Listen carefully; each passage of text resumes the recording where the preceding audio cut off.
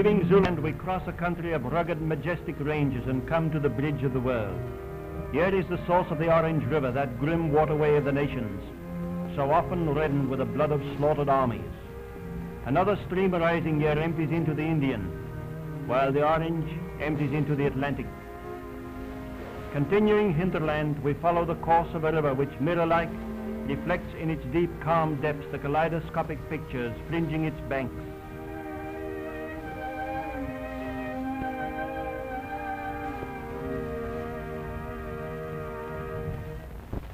For a moment we pause on the trail of the great park finder Dr. Livingstone. The native name for Victoria Falls is Sounding Smoke. Here the mad waters of the Zambezi plunge over a declivity 445 feet in a cataract 1.25 miles wide, flinging its weeping spray in the brilliant light of the African sun. It disturbs one to reflect that so much beauty and grandeur have through the centuries been displayed to only now and then a lonely mortal. When Nero fiddled to the burning of Rome, these same waters played the same dirge, and the symphony will cease only with the end of time.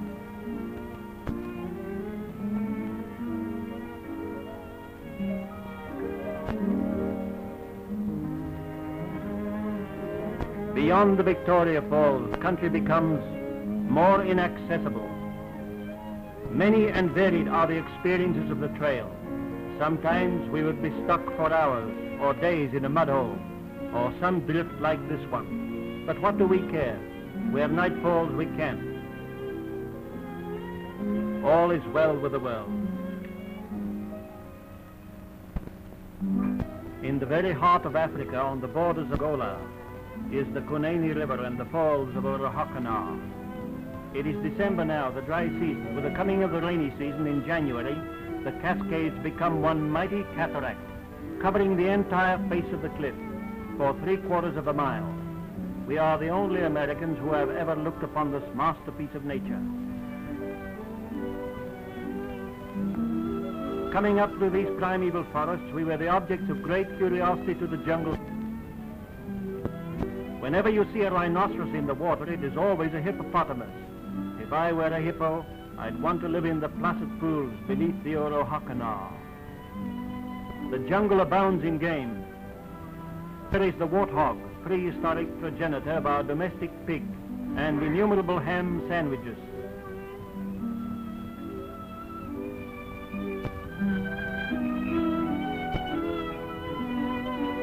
Chance of a choice morsel is the reason for this friendly visitation. While the safari boys are cooking their evening meal, it is being supervised from the galleries.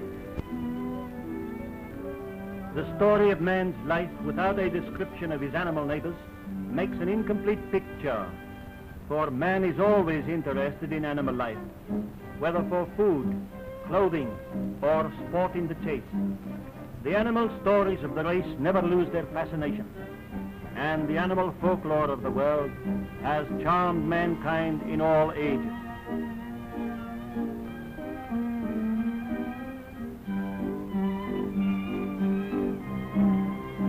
Watch the little mother as she takes her baby for a buggy ride. The baboon is classified among the old world apes and is closer to the anthropoid ape, from which some folks who monkey with the subject believe that we ascended or descended dependent on the point of view. They are well organized in their community life and go on protracted expeditions, which enterprises are always discussed beforehand and the proper leaders appointed. In the line of march, they have scouts in the rear, in the advance, and on both flanks. When they go to sleep at night, the guards are carefully changed about midnight. The Hottentots say that the baboons can speak if they want to, but they don't want to, because they know that just as soon as they begin to talk, the white men will put them to work.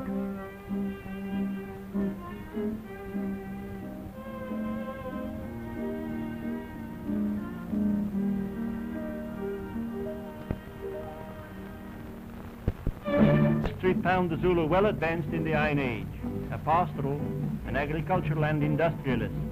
The women are a valuable commodity in Zululand. They are bought for so many cows. They do all the work while the men enjoy themselves. No child is allowed to survive unless he is physically perfect and mentally normal. the eternal feminine in Zululand, the same the world over. Under the proud eyes of the great king, the horsemen pass in review, a mere remnant of an army that was once numbered by the 100,000. The men are gathering for the celebration. In the old military days, the men never did a stitch of work but trained for war. The women supplied the army with food.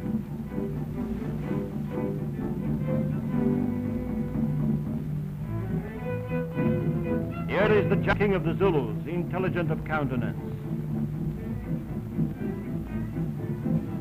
The warriors salute their king. The rattle of the assegai on the buffalo hide shields has terrorized 100 nations. For many centuries, the Zulu fought his way south over 3,000 gory miles. During the wars of the Great Chaka, the Napoleon of South Africa, more than 1 million people perished. They acknowledged the white man's supremacy only after the advent of the machine gun. In the art of fencing, they are past masters. Even a trained swordsman would be a toy to play with when pitted against the Zulu warrior. Note the agile, light physiques of these.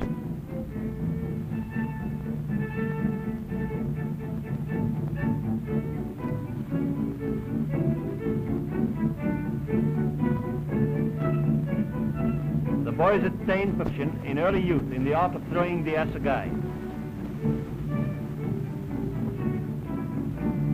The chief gives commands only through the induna, not direct to his cohorts. The Zulu nickname for the induna is Amadora Nesasoli Chabila, or he who swells in the middle. This is the strut of defiance. He taunts the enemy like Goliath of Gath.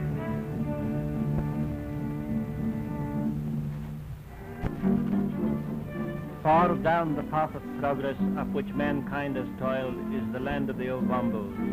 Everything is carried on the head. It keeps the women graceful. The women are the only tillers in the fields. This scene suggests Millet's famous masterpiece, but there is no Angelus for these sowers of grain. These are the only mills that grind in the land of the Ovambos. The women are seen stamping the grain for the evening meal. The woman in the center takes a mouthful of water, then squirts it on her hands.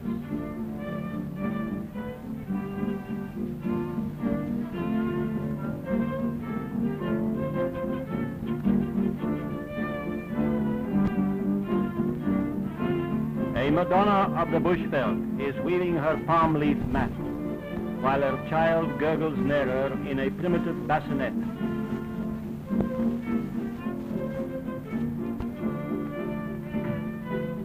Sub-Chief Chukuma had married 36 wives, and while we were with him, he was getting ready for the next ceremony. Standard price of a brand new wife is 10, but the ratio of depreciation is so great that a slightly used second-hand bargain may often be had for only 3 cows. This is the roof for the lucky girl's house. Introducing Queen Kalinasha and 2 of her maids in waiting. A close-up of the queen showing the permanent wave of the hair and the Prince Consort Hayambili.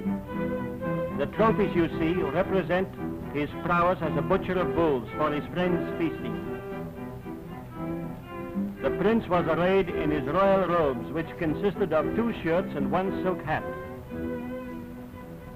Husband to the queen, he pays for the privilege by being permitted to have only 1 wife. The prince was a jovial soul, and the celebration was held in our honor. Unlike other African races, the Ovambos have a mere semblance of a national dance. This series of jerks and kicks represent their best in the art of terpsichore. They are attended by grumbles and growls at a fanciful enemy. African peoples are very sensitive to any honor paid to them in the shape of a visit from white men.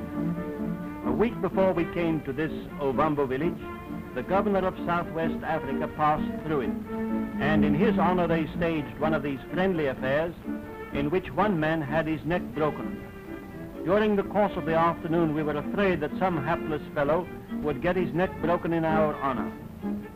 This is the challenge and the acceptance from the opposition.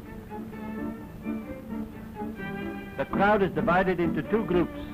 The side which loses must provide the ox for the feast. This national sport of the Ovambos is a sort of a cross between boxing and wrestling. Each contestant tries to weaken his opponent by striking his arms before they come to grips.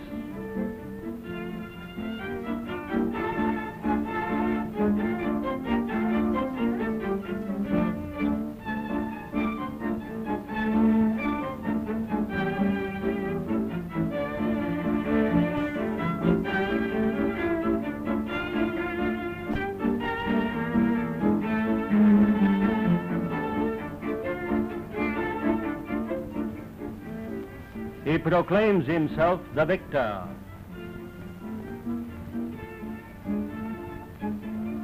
In this scene of the Ovambo smithy, we have depicted a civilization which existed among some nations more than 2000 BC.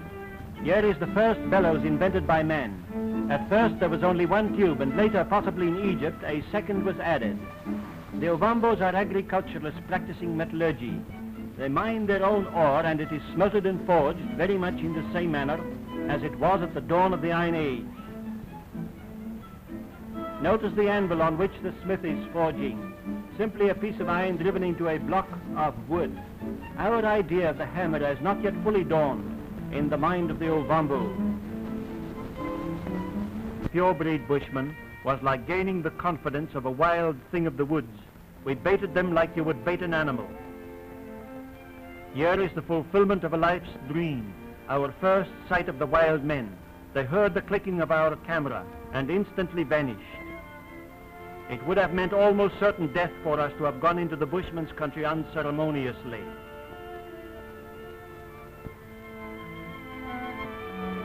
In the path by the water, we laid our bait and waited. By the help of the British authorities of Southwest Africa, their frontier-mounted police, and their Hottentot guides, we made the acquaintance of these people.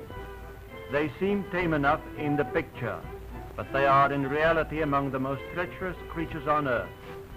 Since we lived with them, they have killed a great many of their neighbors, and the government was up to recently attempting to round them up to stop their depredations against other tribes. They are black because their blood is mixed with that of their Ovambo neighbors. Usually they do not intermarry with other people, but in the bloody feuds they have captured women, which they keep as prizes of war. In this scene of the reaction of the Bushmen to the music of the phonograph, we have a very significant phenomenon. At first, these men thought that the music came out of the air. Then they traced it down to the phonograph. Their only interpretation was that there was a man in the box. Perspective means nothing to the primitive mind. My half-breed servant explained it on this wise. He said, first the Germans had this country, then came the English. They killed many Germans. They did not eat them, nor did they throw them to the jackals to be eaten. But they put them in boxes to make music for them.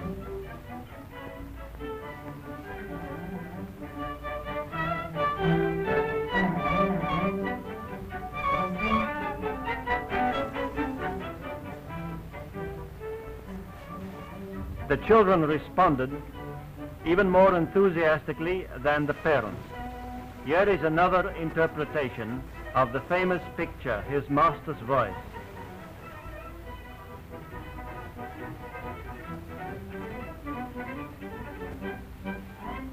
We were playing a ragtime record in which the word pickaninny is used. Notice how they react to the only word they understand. It is significant that the word pickaninny is perhaps the only word which has survived in this country of the African native dialects. We handed this little fellow a record and told him through the interpreter that the music was on the inside of it, and then he gave us this $1 million smile in which he seems to say, "Go on, you're kidding me." The rhythm and intervals of the Bushman's music are so different from ours that these Stone Age flappers tried in vain to get the rhythm of modern jazz.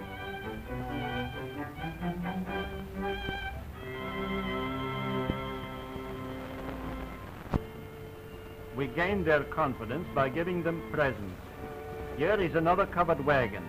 My cameraman got these girls to blow kisses, and we could not get them to stop. It is the first time that these men had ever seen shirts, much less worn ones. Here is a Stone Age barber shop. Women were first in the profession. This bronze woman of the desert is shaving her husband's head with the first razor used by man. You notice how lovingly she applies the homemade lather to her dear husband's neck. Just a piece of flint for a razor and saliva for lather.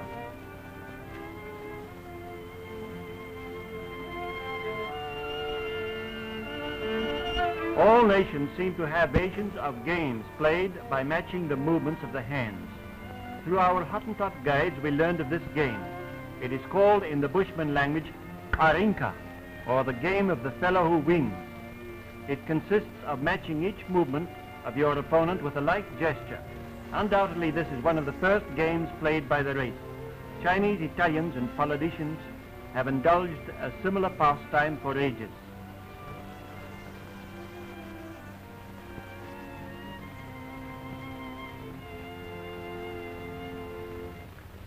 The skipping rope is also a very ancient pastime, dating back to the Stone Age. We found the little bush girls playing with it just as modern children do. Arrow making is the ultimate of Bushman craftsmanship. The bow and arrow, the great forerunner of civilization, was first used in Africa, somewhere around 20,000 years ago. When our ancestors in Europe were still using their rude stone weapons, the flint-tipped arrows of the Bushmen sang in every forest, on every crag and mountain spur. The deadly poison, which is found on the Bushman's arrowhead, is made from the euphorbia, a certain succulent root of the Kalahari desert, and mixed with the poison of snakes, usually the puff adder seen in the picture. The Bushman does not seek to kill outright, but merely to pierce the skin of an animal or his enemy. Then the poison circulates through the body of the victim, and it succumbs in from 1 to 24 hours. The poison is boiled into a thick paste, then rubbed onto the arrowhead. Each arrowhead has a private mark so as to settle all dispute when game is killed. The test was arranged for the best bowman in camp. From birth to death, the Bushman has but one occupation. He has never planted a seed, raised a crop, or domesticated any animal, with the exception of the dog. When no longer able to shoot the bow, he is ready to die, for there are none to care for him. The girl's boyfriend has entered the contest. If he wins, she gets a first dress. If not, she will have to continue wearing sunshine and smiles. It was thought that the Bushman could not make a kill for more than about 25 yards. We placed this target at 60. The men were using their hardwood arrows, and they drove them in fully an inch. Personally, I would not care to pose for them at 60 yards. Each man knows his own arrow.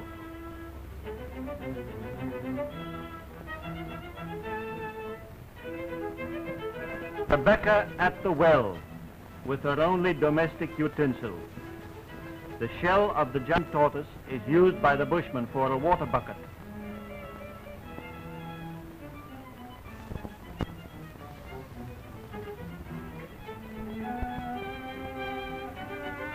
When once the animal has been wounded, then the hunter must be quick on the trail. Though the sky be perfectly clear, not a vulture in sight. Just as soon as the animal begins to show the first heart spasms from the effect of the poison, immediately the sky becomes animated with the foul creatures. He is looking for the circling of the vultures, for they will guide him to where the animal has fallen. Notice the shadow of the vulture over the dead animal.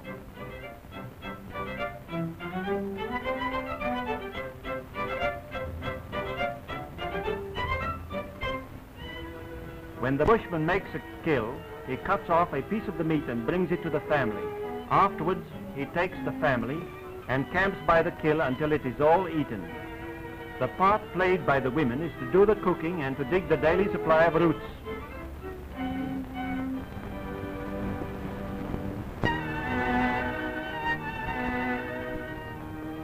This is the most primitive method of making fire ever employed by the race. When our European ancestors first made fire, they made it exactly in this manner.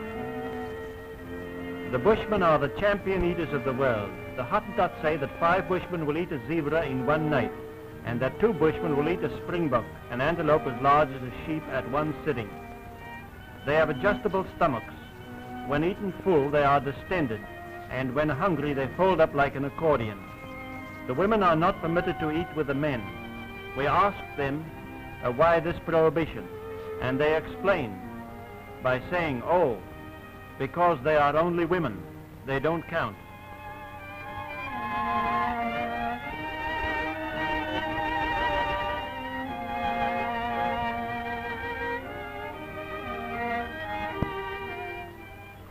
Now you can see why a Bushman does not have a long nose.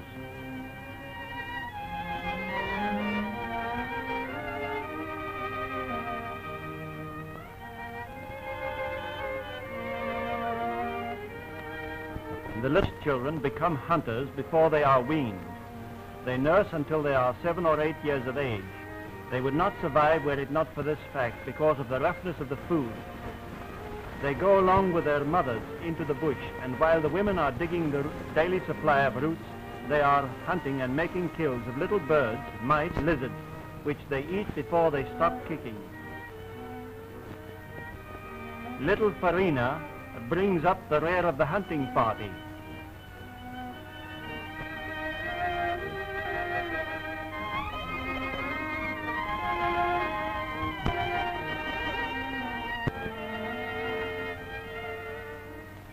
Everything in connection with the life of the Bushman is in the embryo stage of development. Here we have the dawn of art, the making of beads from ostrich eggshell. The shell is broken into small pieces, then chipped with an antelope horn, which is edged or sharpened with fire. When the discs are made, they are drilled by the woman with her husband's pet arrow.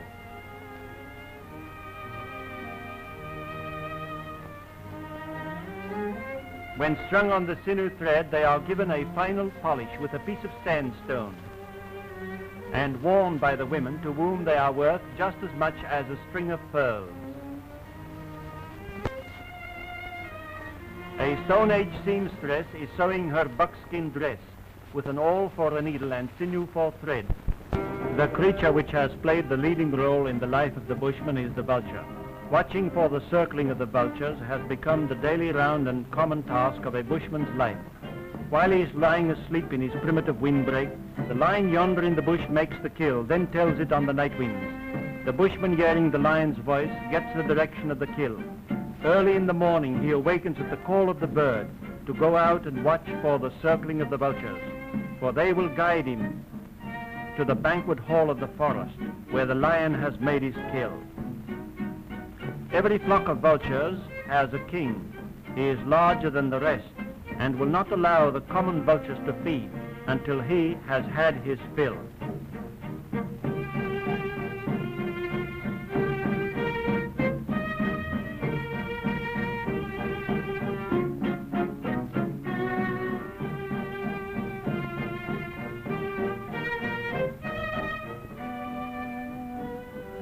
The kiddies are all for the dance, almost before they can walk. They learn the steps of the different animal dances. The Bushman seldom has a care and spends his life hunting, eating, and dancing. These little chaps are as happy as the days are long.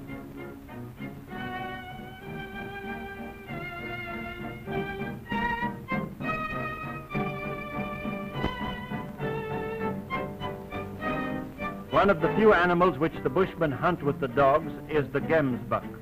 He is such a game fighter, he is not careful to run away from his enemies. But alas, he is therefore very easily bayed.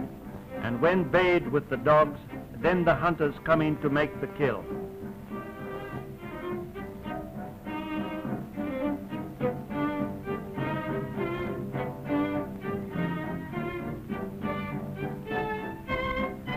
When this noble animal is hunted with the dogs and killed, the Bushmen informed us that then the women may not eat of the meat, lest they become childless.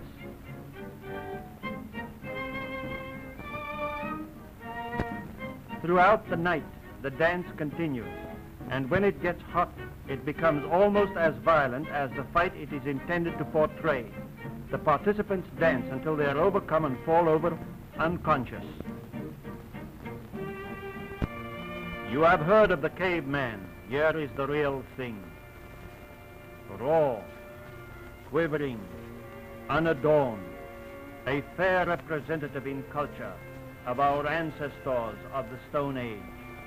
He talked freely through the Bechuana interpreter, telling of the uneventful things of his life in the bush. The bush folk are not only the most primitive, but also the most uniform creatures on earth. Notice the bridge with a nose without a bridge. This fellow is eating wild plums. He does not waste any time chewing, but simply swallows like a dog.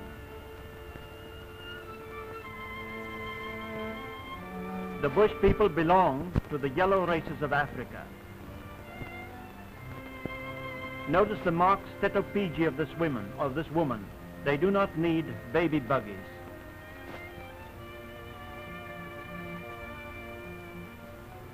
The dog has been the bushman's best friend throughout his lonely life, and should the mother of a litter be killed, the woman will care for it along with her own baby.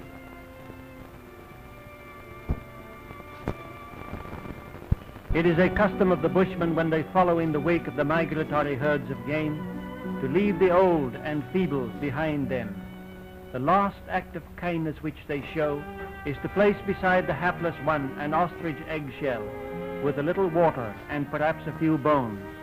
But unless he can gather wood so as to make a fire, he will not die of starvation, for that very night the wild beasts of the desert will narrow their circles, and before morning dawns, merciful death will have intervened.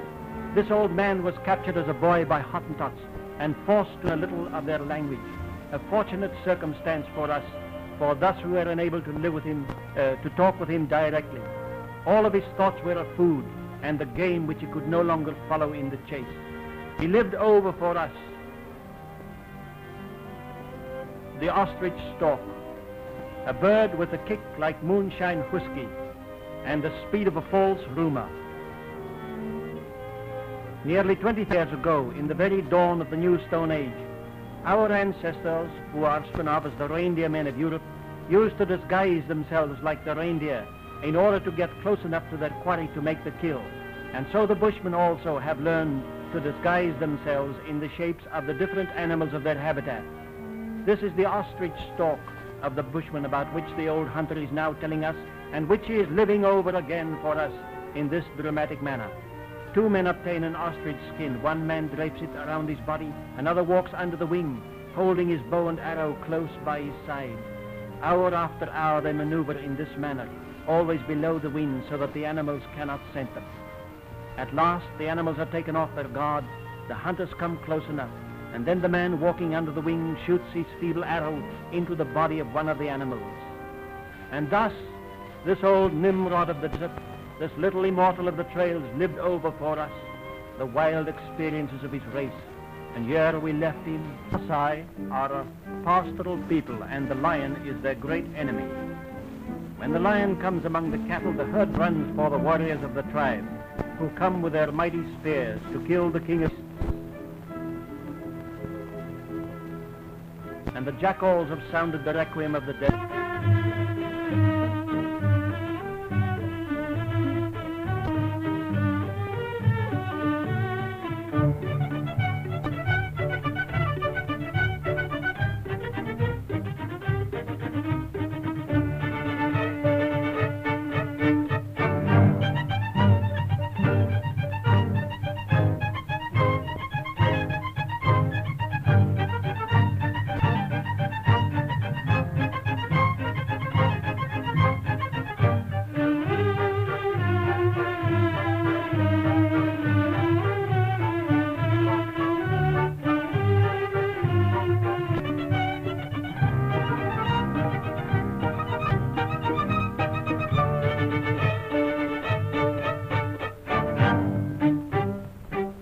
Forgotten and alone.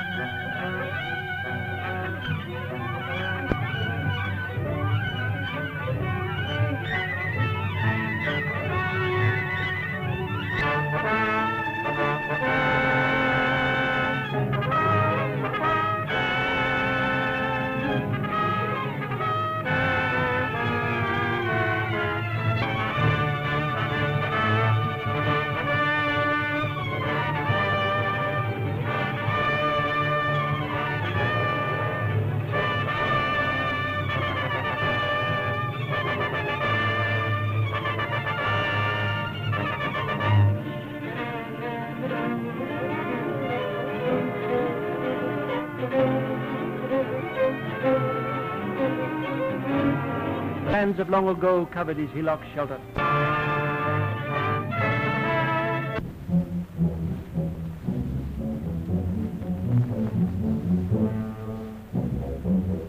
Here's an interesting one, the impala. Watch them jump. Look at that. Horizon. But they just trotted along a little way and stopped to look at us.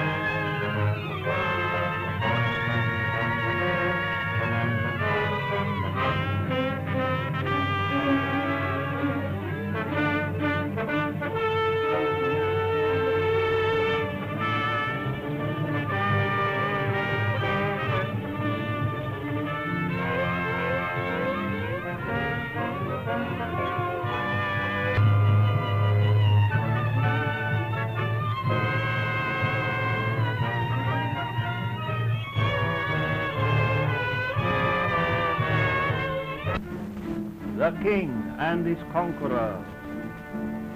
After the blood ceremony of the Maasai, in which the young brave dips his spear in the lion's blood in anticipation of killing his own lion single-handed, at which time he is pronounced a man. Of the giants, the ceremonial dance takes place, in which both men and women participate. The Maasai are a strange folk. They never kill their cattle but bleed them, and live entirely on blood and milk. Many of the men are over 6 feet tall. The Morans, or the warriors of the tribe, never marry, but have certain communal rights. The backward path of man is lost here, in the shifting sands of Mother Africa's